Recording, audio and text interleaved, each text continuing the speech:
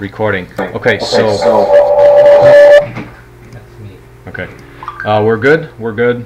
Let's continue. 120 design lessons.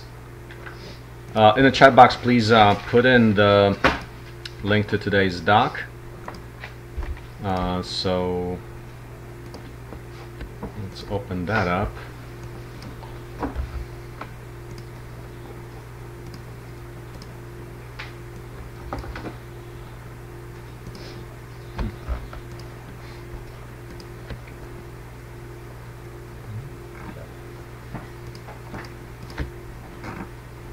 So 120 design lessons. So do you see how you see the link in the chat box? So yeah, you can take a look at that. So that's day 7. There's a chat box open in its upper left corner. Is the chat bubble there? Open that up. Click on that. Okay, so let's do it. Let's do it. Today I want to cover a couple of things. Level of detail. Actually, level of design. It's a new word I heard the other day. And then talk about foundation, and then talk about the exercise on a collaboration what we started yesterday. Let's see if we can get a hang of it, so all of us can do that effectively and review that. Yesterday I did not see any other ones pop into the final positionally correct document. I'm not sure if people saved the things in a positionally correct. It wasn't added yet, but let's see if we can get that workflow going. So on Tuesday I heard the word called level of design. So we were talking to the architects from BNIM, BNIM, and they were like, so we told them, yeah, we're actually getting all the complete detail down to every screw and bolt. And I said, oh, that's BIM level 500. Oh yeah, wow, impressive, because people don't do that a lot. But what that means is that you have absolute complete detail. If you click on that LOD 500 link, take a look at that. It's an article on a wiki. Stands for level of development. Let's click on the first one. So the first one, it basically says how much detail you have, from a conceptual to a detail, to more detail, to a fully technically correct kind of a system, and it measures the geometry, the accuracy, the information. So 100, let's see, like 100 is typically like conceptual. Let's see, where does it say that? Outline, quick outline of what it is. Let me look at the other link there, because that might have a better. And what's the significance of that? Because there's a point to that. Did you want to share your screen? Yes. Sharing the screen.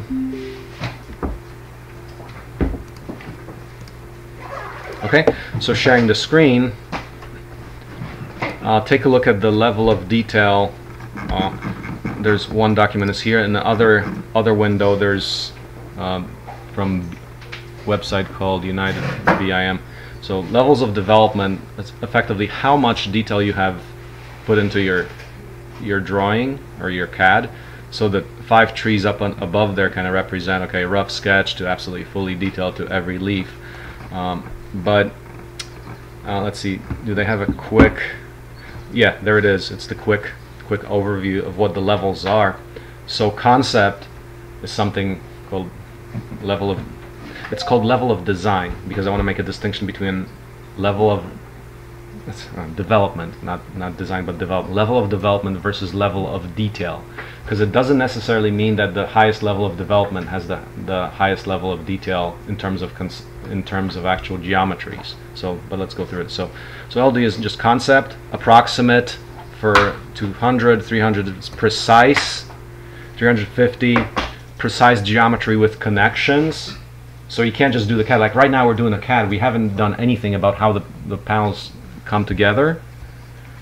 400 is fabrication ready geometry, and 500 is operational as-built model. So that is, so after we actually build it, we would get to 500, because we're probably going to make some changes. So the 500 level is much more about interfaces, how things work together, as built. But sometimes like I was reading this other article on the other one, LOD 500 explained, and it says that the 500 level does not necessarily have to have the most complete geometrical detail. It could be the things that are relevant to the client. Like for us, it'll be all the extra information, how you build it, and to us, 500 as-built models, we're really putting in information on how to run enterprise on it. We might not even at that level, if people know how to, if the knowledge of the modules is elsewhere, like we don't need, like for example, use case. We all learned it. We learned well how to build a house.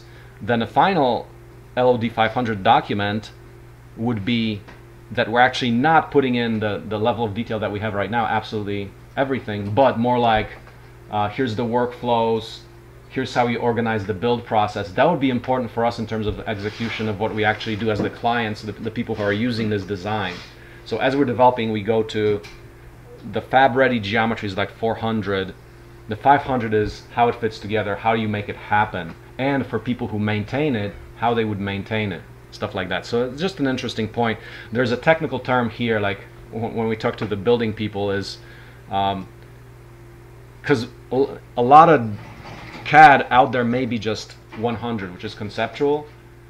So, but if you understand how it's built, like now you're getting details of how you're actually building all the modules. There's fasteners and all that. You'll be able to recognize which has got missing pieces and which doesn't. So it's just this level of awareness, and there are technical terms that describe this. So that's good.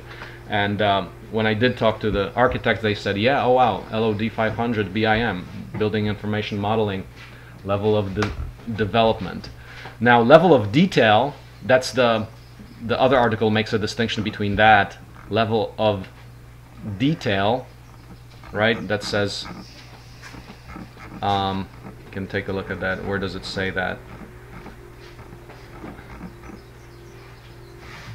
Yeah, 500 is detail, level of detail, and they give you some examples there. But detail, like the final as built, if the person knows how to build it, you don't necessarily have to put in all the detail. Like architects don't put all that detail because they assume that the builders know how to build it. So that's just something fun.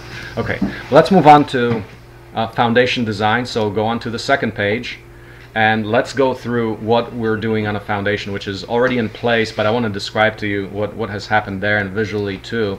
So if you click on this document there, let's go through what has happened, because this is what we will build for September, and you guys all will be part of that.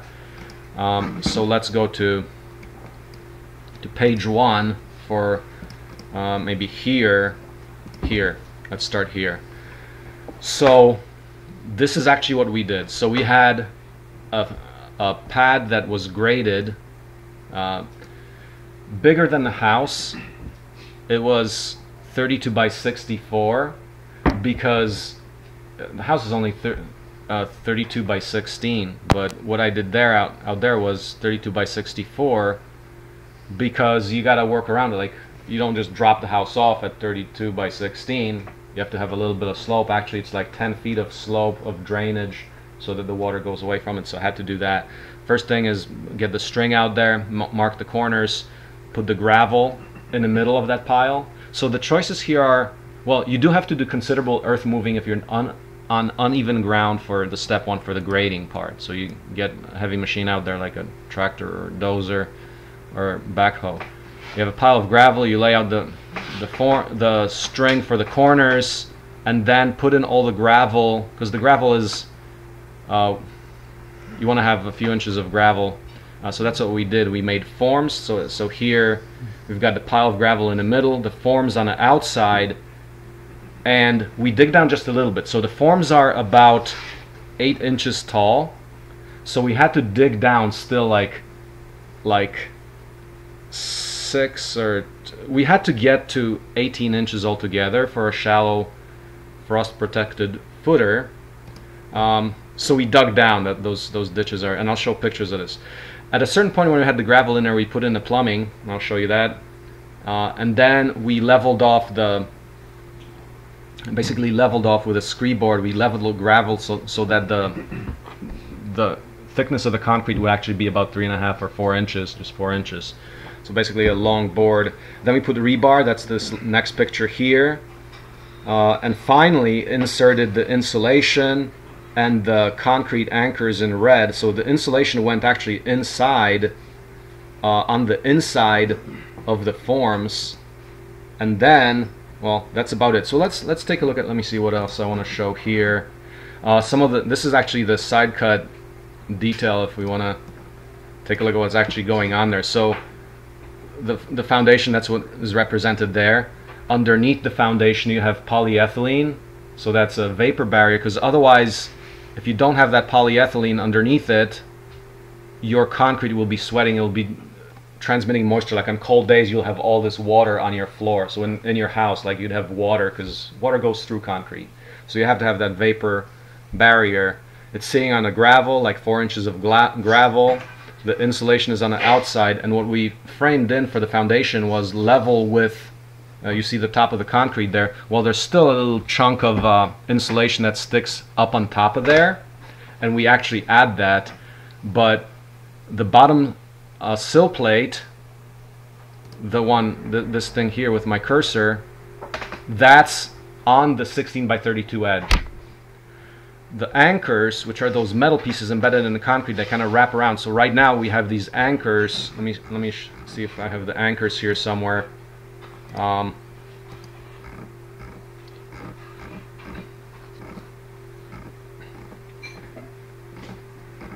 Anchors,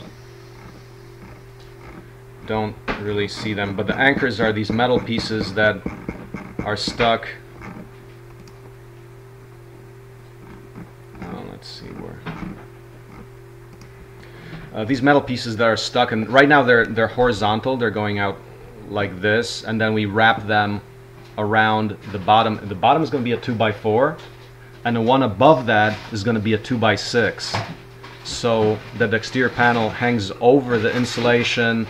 Underneath the exterior plywood is still weather barrier, that's your house wrap. And there's also this piece of vinyl flashing, this thing, this kind of shape. It's actually vinyl, it's flexible vinyl, so we stick that through on the back side of the wall, underneath, above the top plate, and above the cement board. So currently the status is we've got the insulation on the outside, that's what's there right now, up to this point here. Next step is we've got these strips of the cement board so that bugs or insects don't eat up your insulation. Insulation is quite frail. Rodents would eat it and house in there. So we stick the cement board, which is a mixture of cement and it's got some fiberglass threading through it. It's a cement material that does not rot, so it goes underneath about 6 inches, so you're protecting that from rodents and critters. And then the grade you bury back. So right now we've got maybe like 8 or 10 inches around the foundation, so we'll dig down just like a couple inches and insert the cement board in there. So that's some of our next steps. And so let's just get to the pictures of how this all looks in real life. So it's a good reality check to have the reality. That's live track. We're clearing out some trees. I actually saved a bunch of these trees to cut with a sawmill if we get that going. And here's the pile. That's actually behind there. That's actually at the site, just a little south. I put all this lumber down there. So then stake out the foundation. Start staking this thing. So you put in, so this is like the 60 by 30 or so. Had to clear out a few stumps there. You start stringing it up. This was like November, December time. Just trying to figure out what to do here. It's kind of, you have to, there's a laser level down there. I use that to, having that just sit on either on the ground or on its box. The laser level shoots a line. You have a little detector and gets you exactly the height of the string that will be the top of the forms later on. So here, just working through that until sunset. And then at the end you've got you put in your wooden forms like this, then you string it across. So this is forms are loose, 16 by 32 screwed together, bond together with a piece of wood right there, and then bond together with a piece of wood right there. Oh no, that should be a single 16. I just had 2 8s, but this is a 2 by 8, so it's about 8 inches. It's actually 7, a little over 7. So here we're taking, after the initial stakes were put in, measure across, and then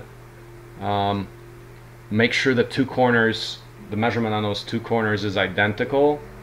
And if that measurement is identical, that means you actually have a perfectly square foundation. You cannot, if you have a rectangular shape and you make a measurement around the corners, you cannot get the same measurement and not be square. That's just basic geometry. Like if you're skewed, the two measurements will be different, and the more skewed you are, the more the difference. So I got it down to, I mean, that was within a 1/4 inch, or like really pretty tight. But what I did there was put there's the laser level spinning there. Okay. Oh yeah, laser level spinning there. And I'm raising and lowering the edges so that the laser, like I measure with the laser, or like I could maybe see the laser, probably using the laser detector. But I think I set the strings to the right place already, and I'm just a bunch of messing around with this, just make sure it's all equal on all sides. And then the cat runs by again, and so I'm basically getting it equal with the string. Like, but don't put the string on it, because you don't know where. If the string is touching, you might think it's level, but it's actually already resting. So keep the string like a 1/2 inch above, so you make sure that you're still level there. And then at the end of it, the sun sets. So then you dump the gravel in there. So that's our pad. So with the life track, there was a pile of gravel there, and I just dumped it with the life track before the wood was there, because otherwise I could not. You have to follow a particular procedure. First, this actually should have been before, because I already showed this step here. So maybe I should actually dump gravel. That was before. Control X. So stake it, dump the gravel, measure across. But I'm still showing how we're dumping the gravel, and what could be interesting to note here. Let's see, any other notes. Protected it with a tarp because it was rainy. And this is the hard part. Like, once you have the gravel in there,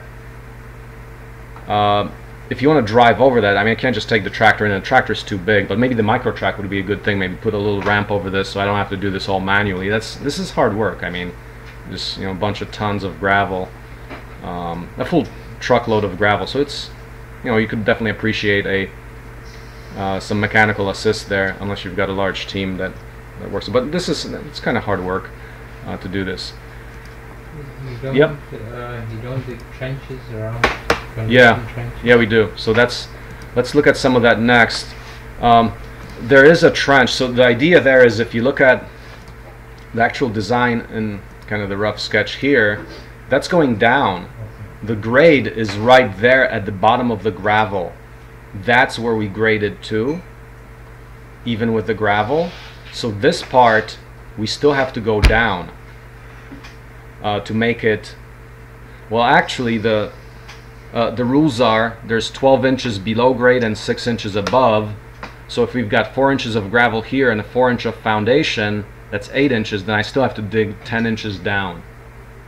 But a person with a shovel could pretty much do that at this small scale, but that's very hard work. Digging down 10 inches, and you basically do what you can. Like, I didn't get it 10 inches everywhere.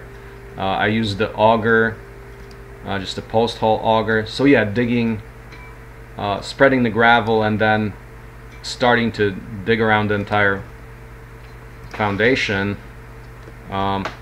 So then you build the plumbing, and the plumbing is super simple. But the rough-in is this. We built it, we glued it up inside. We've got this is for the toilet, this is for the shower, and this actually is going to extend for the extended plumbing to the second floor.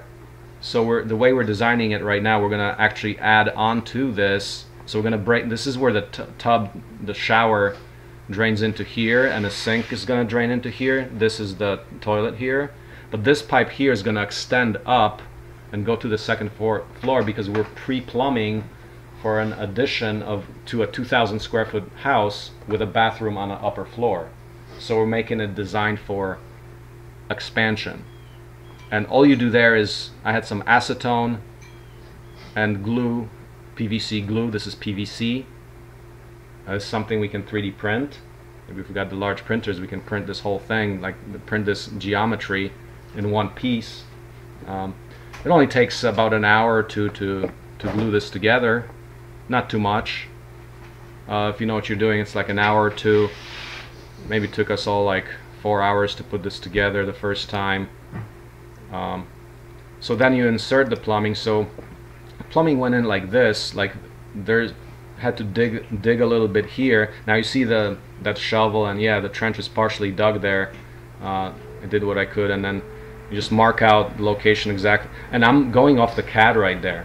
I'm saying, okay, the plumbing has to be exactly there for it to fit. So this is like digital design getting in there, though it looks pretty much like redneck territory. But I used that auger. As you saw, the little auger, I took that out and tried to dig and get as much assist, because it's hard soil, and it was compacted with a tractor by riding over it back and forth a bunch of times. So that's how that process looks. Can I say something on that? Yeah.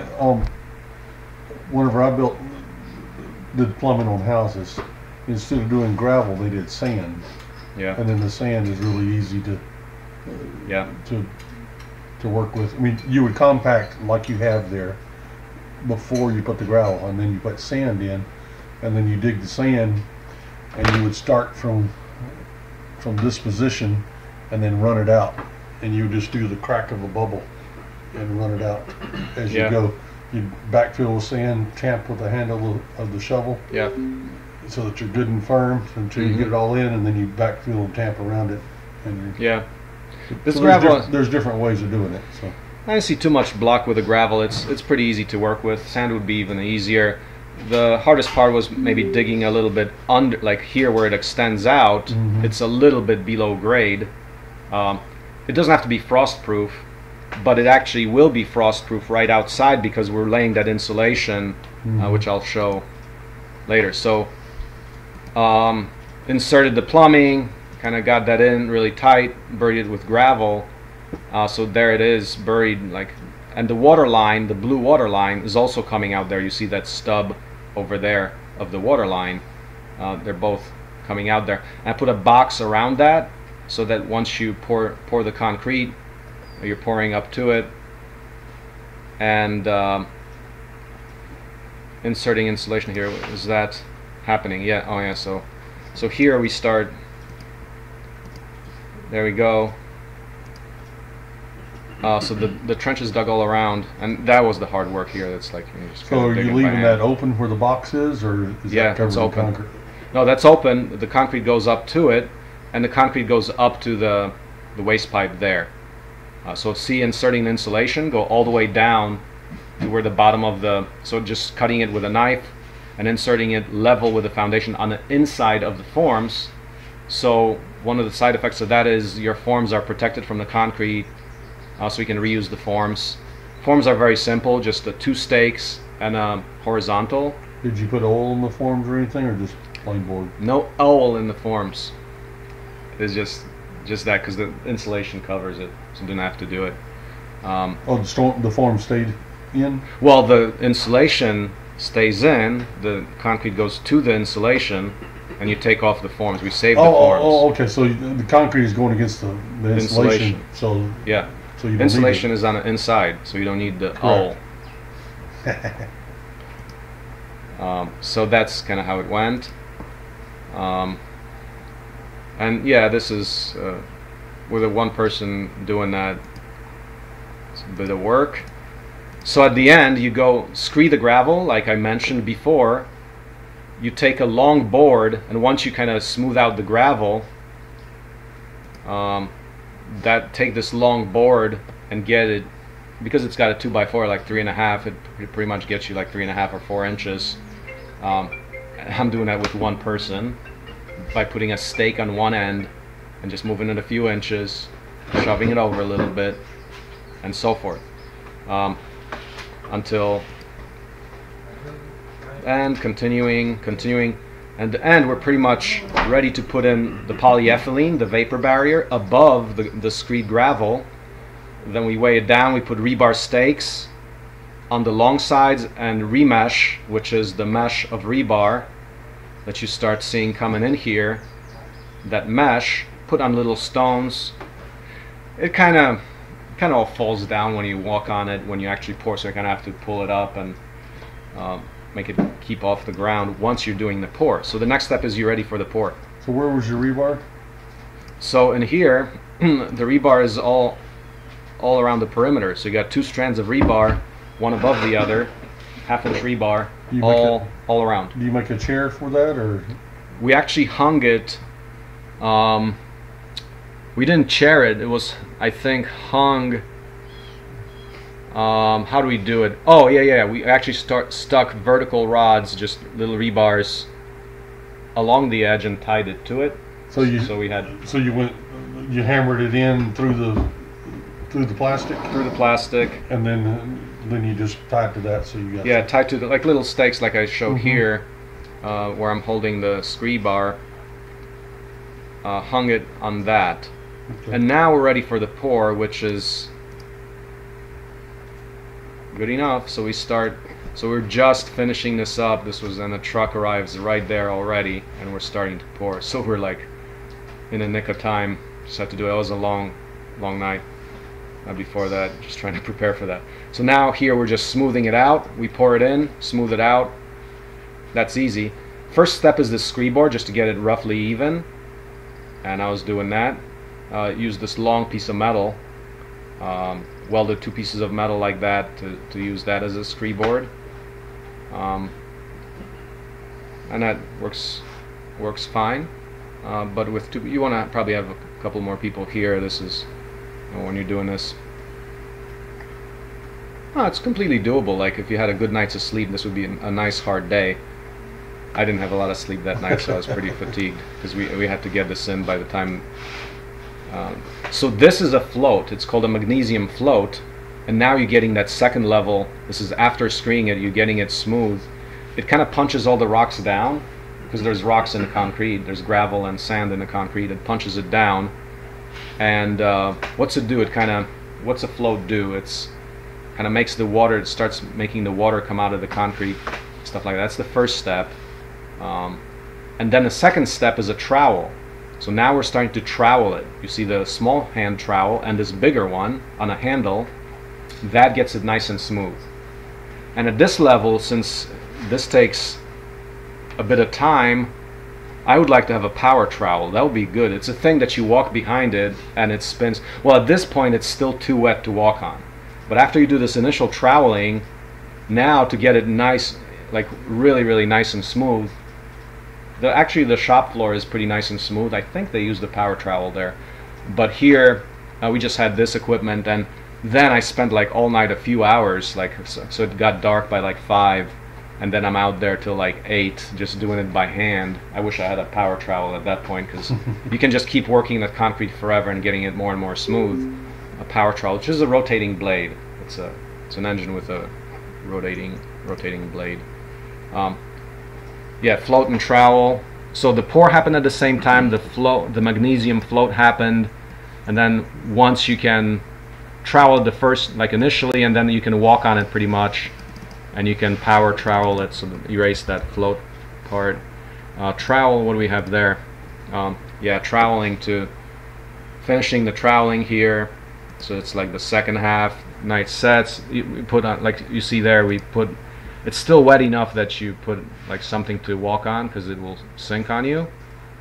So, and then from this time, just got the car lights on, drained the battery, and just did this all like for a long time, because you see how it's it's rough in places. The car lights make you see that, and just working it just for a long time there until Katerina told me to go home. It's good enough.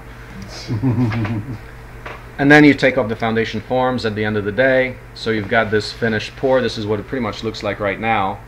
You got to start by taking off the forms. There was a lot of spill of concrete that we kind of had to ram out on the other side. There's a bunch of concrete blocks there because we just had a little bit too much concrete. It spilled. You want to like really measure it nicely so you don't have all this cleanup at the end of the day. Did you take it off the next day, or how long did you wait? Oh, we waited for a bit of time, because this is like in the spring now, once the grass is growing, so it's a month or two after. But yeah, and you see those anchors for the sill plate, and that's going to be the outer edge where the 2x4 goes on top of the foundation, the 2x6. So if you go to this detail, if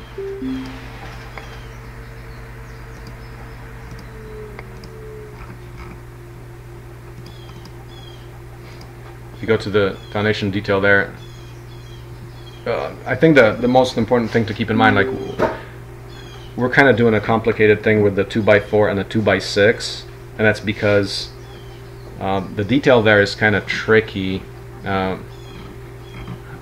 Because let's talk about that detail. Because if we wanted to use, we could have used anchors that come up straight through the concrete, but then you have to bury them in the concrete and work around them.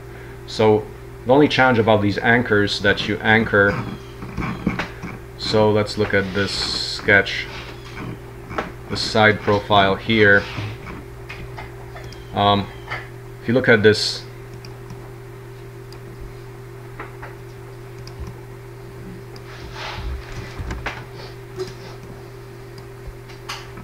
detail, how else would you do it? Can we just, well, you cannot extend, see this block here, because the anchors have to finish at the foundation edge. So this is the anchor, it's actually stuck into the ground. When we build the foundation, the anchor is laying flat across here, so you can actually travel around it without any interference. Otherwise you have bolts in here that you just spend a bunch of time going around them, because the bolts would hold the sill plate, holes through the sill plate.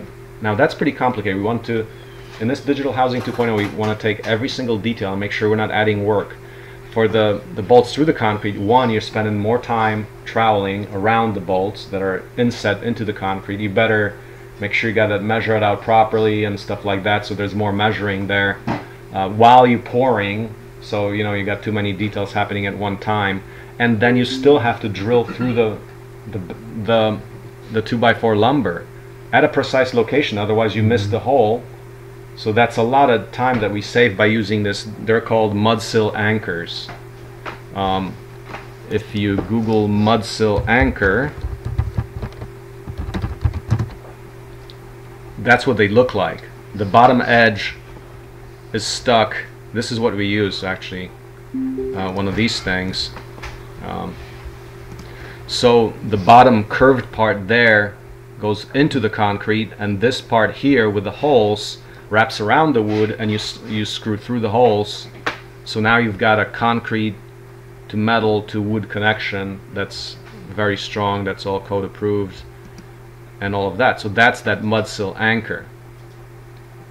Now if we use that mudsill anchor, you notice that we could not just use a 2x6 down there all the way out, because you don't have enough. They don't make them for like this piece that bends up around the wood is only so long, so if we had a 2x6 down there, it would not, you can't wrap it around. So we had to do this weird detail here where we use a 2x4 and then a 2x6. Now that's still good. It's something you might want to check on the codes, but I don't think there's any issues with that, because people typically build with 2x4 walls. That's very common. So here we've got, yeah, we've got a little bit of hanging over, but we're still got. What is the purpose of that now exactly? I'm still which part? Of why do you have a 2x4 and then your 2x6 is sitting on top of that? I try to explain that the 2x6 would not fit here. If you want to put a 2x6 here, yeah, you can put it there. Okay, so let's draw over this. We can do, if we wanted to do what you're suggesting, we do this and then put our wall panel on here, right? Just put the wall there. Because your sheathing needs to go over the exterior insulation. That's the purpose. Yeah, you got a water problem there. If you had this insulation up here, that's a kind of ledge that you can get water in there. I see that. So that's just the detail. So you want to be around that. That's one of the critical elements. Just water infiltration, and make sure you're tight over there. So below the sill plate is going to be a gasket for air and moisture, and above it we're going to put a sill gasket, and yeah, just one below and one above. And that's treated wood? The bottom is treated. Above that, where we have our panels, that's not treated. We're building regular panels. So that's a basic explanation of the house foundation. Does anyone have any questions on it? the thing to figure out there is, like, think about it this way. Foundations are typically hard. I mean, you got earth moving. In order to minimize that, we build up the forms on the ground. We're digging minimally. We just have to go down enough so we get an 18-inch distance on a footer, the thickened footer. But otherwise, we're building up 4 inches of gravel, and we're using forms that are like almost 8 inches above the ground. So we've got minimal digging in this condition. And you can think about all kinds of other ways. Okay, you got to put in a foundation. You got to do 18 inches. Well, it's easier to build up than to dig down. So putting gravel on is a convenient way to do it. And we looked at some other, I think I documented some other things we were, I think probably towards the end, went through like a couple of iterations on this. But I think at first, yeah, so this is at the very end, I would expect to have, like, I'm working from the newest document on top, but at first we were thinking this, and this is actually relevant because you'll think about this when you're actually starting this. So this is what I thought at first. I said, nuh-uh, no, that's not what we're doing. Okay, so what's going on here? So one, we were discussing just dig down for your footer, that's it, with a backhoe. Well, that's completely ridiculous. Well, it's not super ridiculous because you only have to dig down that 8 inches, so you don't necessarily, well, the backhoe would help, like when but one option is you dig down, but we kind of dismissed that idea because, okay, let's build up instead because it's easier just to dig soil and pile it up. You have to look at all the details, but at first we were thinking, okay, there's 14 inches that we're going to build up with a tractor. Well, if you're starting on flat ground,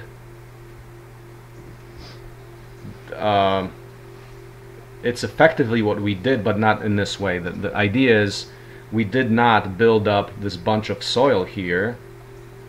We kept it flat. Because the detail will be here. If you do this kind of earthworks, then what you have ended up with, if you took the soil from here, from the sides, that means you'd have a moat. You'd have a low area which will always be wet unless you get the soil from somewhere else. So what we ended up doing, so like, you know, this extends out, but then if this was great initially, then it kind of goes up after that, and it doesn't have drainage. So that's just a detail, like when you look into doing it. So what we ended up doing is digging that pond that you see south. Well, you didn't necessarily see it. There's a pond, a small pond south of the house. We piled up all the soil so you have proper drainage, and then that's our flat point, and we built the foundation up from there. Here, what we're implying is that we're building up the foundation around soil that we built up there already. But it's, you got to massage that soil and sculpt it. It's much easier to start flat, put some gravel on top, and then dig your footers on the outside. So that was the evolution, but we started on thinking, oh man, that's how are we going to get the equipment to, or, you know, there's some equipment time there. And then you have to dig through all that soil for the, what you see there for the plumbing. So you built it up, and then you dig in again for the plumbing. So if you really think about it, like, this is actually the difference between what I'm showing here and what we actually did is night and day in terms of the amount of time it takes. Because, for example, for the plumbing, all I had to do was pretty much scratch 4 inches down, and I could lay the plumbing because I was already building up from that level, so I was going up, not going down like implied here. Like here, I would have to dig that water line and plumbing line down through what I built up. So just details. I mean, they all add up to time, and this is kind of we'll get to that later. That's how the shower is going to look. So then here we're still at this. It's the devil's in the details, because after you do this build up, you have to get your tractor in there and compact it either with a tamper or like a tamping machine. So there's like too much. So what we ended up doing, the simplification there was, I think we're here. The simplification was, no, that's still not, this the earliest on top is what we ended up doing. So we're on a grade. We just did the gravel to raise it up. It's not soil. So then we're like pretty much at the surface. The surface is what we built up by putting a bunch of soil there, because it wasn't even. We did dig that pond and put a bunch of soil there to grade it. But after this point where you got this grade, it's relatively easy. All you do is put your pile of gravel in the middle, you put your foundations on the sides, and the digging is minimal. With a simple post hole auger and a shovel, and probably about 4 hours, like 2 to 4 hours of heavy digging, which is, I mean, that's very heavy, but I probably did like 2 hours or something. I get tired. But it's a minimal way that if you don't have any equipment like a backhoe, you can do it by hand. So this is this you can do by hand. Use the tractor to dump the gravel in from the pile. You could do it also by wheelbarrows, but that's basically what happened. So, any questions on this? Or any questions from remote? And this is something we'll actually do. This is a simple way to, now this is a slab. You could also do just a simple footer, which means you put your walls on it and the inside is empty, but then the next step there would be, okay, what do you do for your floor? So here we've got the floor and the foundation at the same time, and then we polished it a little bit, and we're going to just seal it with concrete sealer to get a finished floor. That's what we're doing. So we actually did get buffing pads for polishing concrete, and polished concrete can actually be very attractive. You can actually naturally on the wiki. You can cut the aggregate so that the gravel, so it's like cut stone. How about that? That's what we could do. We don't have this level of finish, but we're gonna get it shiny just a little bit. We're just, so there's a difference. Like here, if you use very fine grit, you don't even have to. There is with polished concrete, you can get away with. At the end, you don't even put anything on it, or no? There's still a hardener at the very end, but there is nothing like you put a sealer. Well, you put a. Jeff did this for a bit. He did polished concrete. So it's almost like putting a stain. It's a what do they call that? It's to protect it, but you spray that on there. But that's a hardener. It's not a. It's to keep things from sinking through because you got open porous concrete, so you don't want anything sinking through. Yeah. And then that's it. Or you can put wax on it just like you would wax a floor in a store, and you strip and wax it if you wanted to protect it. But if you get to the fine grits, the way I understood it was what we're doing right now. You don't need a shine. Yeah, you don't need it has its own shine. It has its own shine already, like literally, and then you're just sealing it. Whereas what we have right now, we didn't. I mean, it wasn't level enough to get it the perfect finish because we're doing it for the first time. And they make a machine. So I sold these machines and worked on them. They make a machine that's got a head about this big, propane powered, and it's super heavy. And you've got all these little pads similar to the diamond pads that you'll see over the shop, but they're about 3 or 4 inches in diameter, and you stick them on these plates, and then the plates are kind of working, they're spinning one way and rotating the other way, going around, and you go over and you step through the grits, and you get on the heavy grits, and you cut into the concrete, and you cut your gravel so that you have actually looks like cut stone. It looks like marble. Yeah, it is. Your gravel, is different sizes, so you'll have different sizes of gravel that's at the surface, and you'll just cut right into that, and it is very, very beautiful. Yeah. So right now what we're going to do is simply concrete sealer, which is if you didn't do a good job in natural shine, you can put a sealer on this, which you'll have to reapply every 10 years or so. With the natural shine of it being actually smooth like marble, that's there forever. So this is preferred, like terms of lifetime design. That's actually that's one way to get LEED or actually living building challenge for natural material. Concrete, if it were solar concrete, is completely regenerative. But I mean, right now it's associated with fossil fuel, so it's not that great. But even LEED and Living Building Challenge considers it as a green material because of its longevity. So it'll be there forever, like 100 or more years. That's about it, what I got on that. Any questions on foundations? In Indonesia, they don't actually put concrete.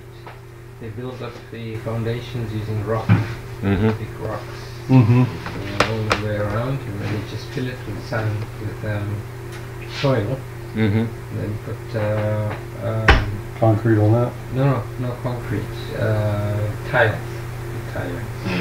So you compact the earth underneath? Yeah, actually compact and then just put tile. Is it clay underneath there, or what is that? I suppose it's pretty clayey. So then it's just a 1/4 inch thick, the thickness of the tile. That's standard for like all like residential construction, or? Yeah, I think it's pretty much standard. I know I've seen Ken Kern did some experiments where he took and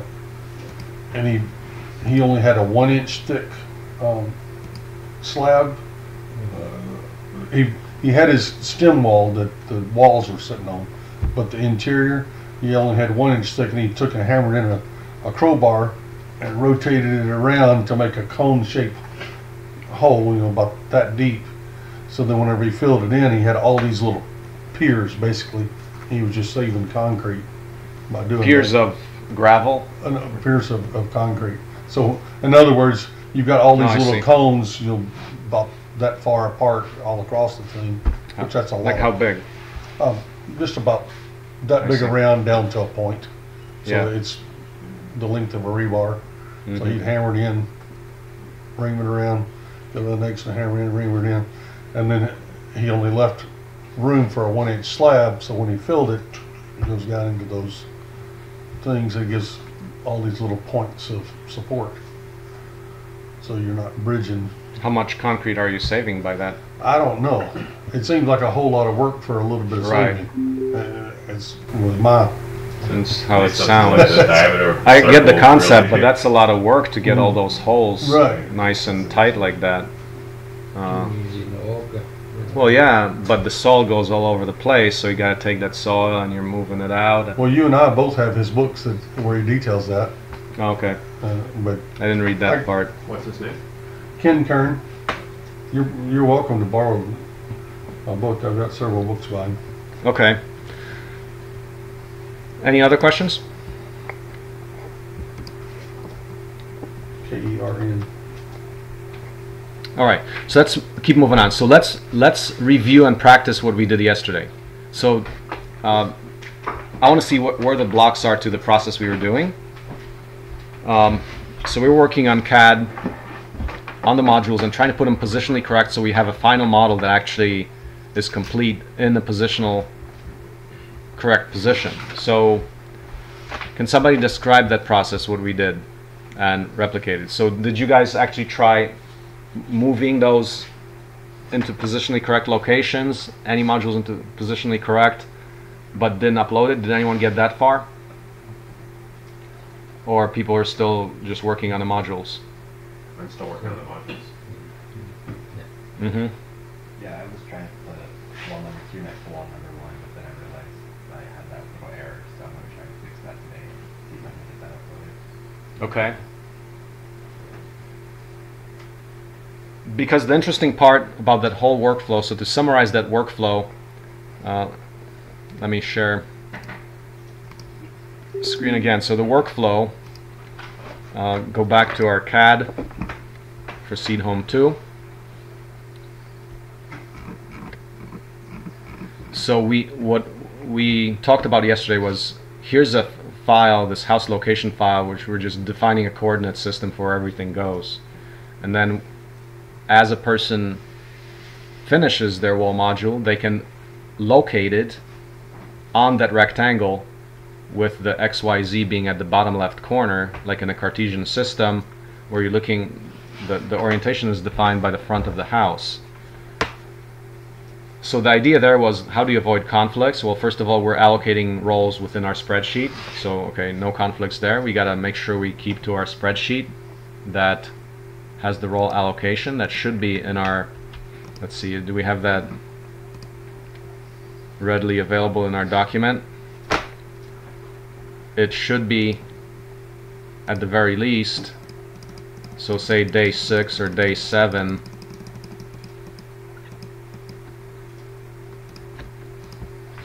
So if we go to day 6, I know we had it there. It should be on today's day. So coordination spreadsheet.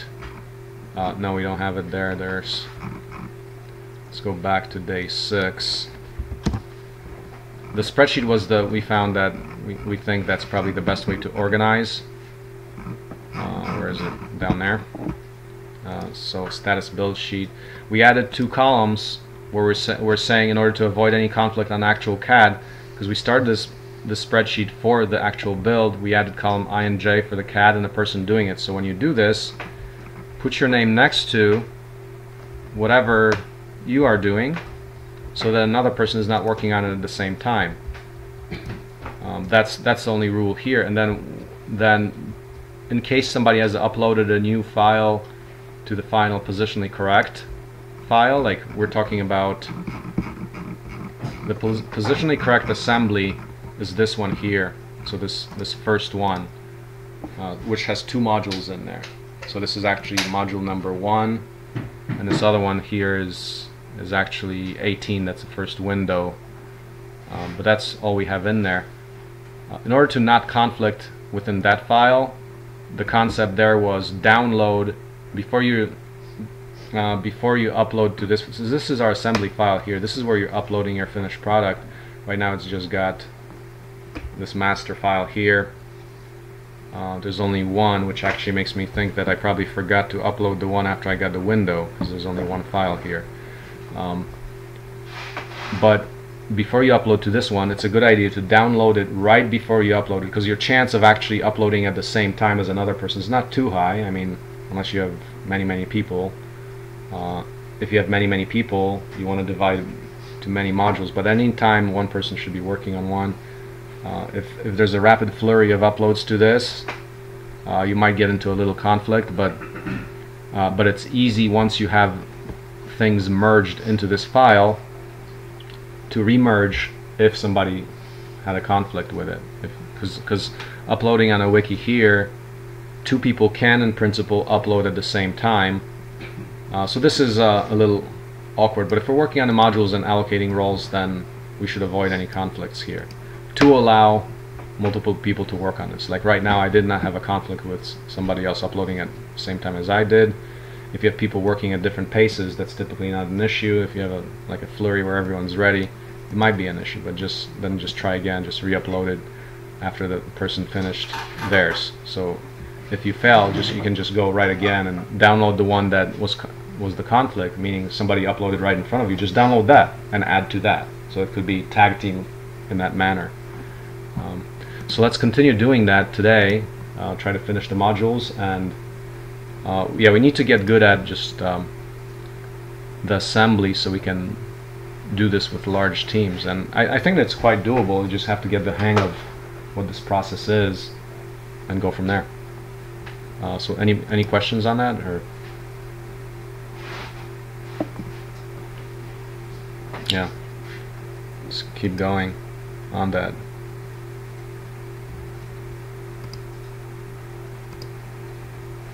David's joining us. Hi, David. So we'll pretty much cut out there. David, how are you there? Want me to run and Yeah, get that? go ahead and do all of that. You got Okay. plenty of stuff on there. David, can you hear me? It's not, I mean, I like running policies. Yeah, how are you?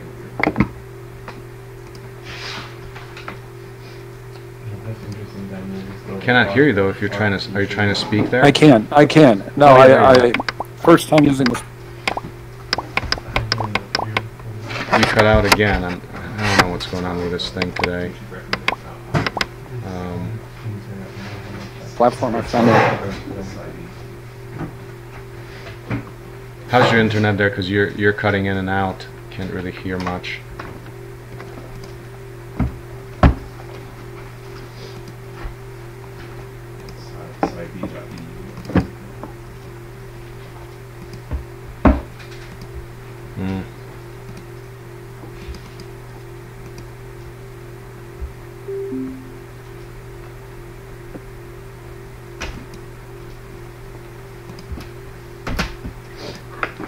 Yeah.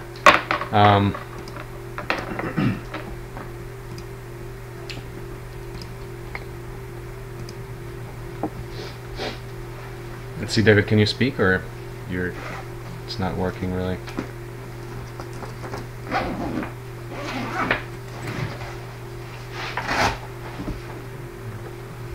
Okay. Oh, so actually I also ordered gravel for today, so we're going to get a gravel truck in here to do all the roads before the rains. And so I actually have, just as a logistics note, I've got a eye appointment, so at 3:30, so I got to cut out. I'm going to Walmart and get me some glasses because my short vision is bad. I'm too farsighted. No pun intended, but I'm so visionary. My short-term eyesight went bad. But I got to do that because I mean, yeah, that just happened so sudden last year, man. It's funny. I'm the same age. But so I'm 49. I got to do that, and then the gravel truck's coming. So if they don't make it here by then, I'll leave a check for you. So maybe just sign that, and you can. Yeah, he's coming today, so he should be able to make it.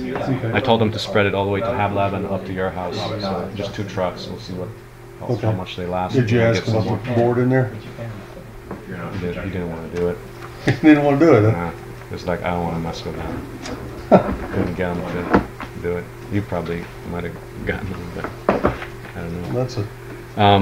Maybe it's not common here. I don't know. It's not. I mean, because he said that a lot of times it's so wet that it just doesn't flow, and it's typically a hard thing to do. Could be, yeah. Maybe you got a different kind of gravel where it's much easier or something. Here it's typically wet. Sorry, do you have a pen? I can just sign this and then. So this would be Les Meek. So July 7. Yeah, no, I think if you don't like this like ridge texture, makes you extra. Yeah, so I'll leave this. You'll be here definitely, so maybe I'll just leave this with you in case he comes after 3. Okay. I'll go with the live track right now. Yeah. The marker track. Yeah. And then I'll be at the shop. Yep. And if he comes down here, I'll just write him another check. But he'll probably catch you. All right. Sounds cool. David, so is your voice working, or is it not really?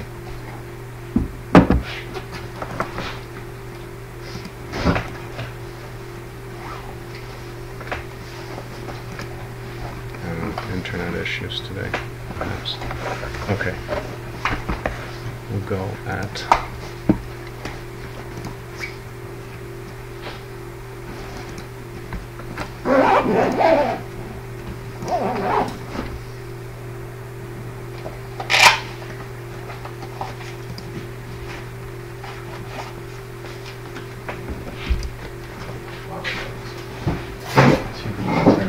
Yeah, but they supposedly started it 2 years ago, but That's supposed to be a 3D printed structure.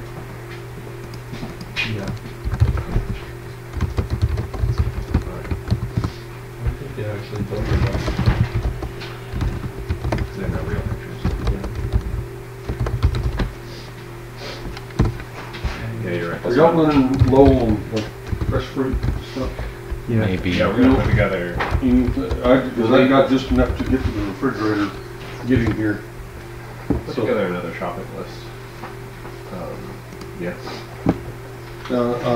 We were going to do a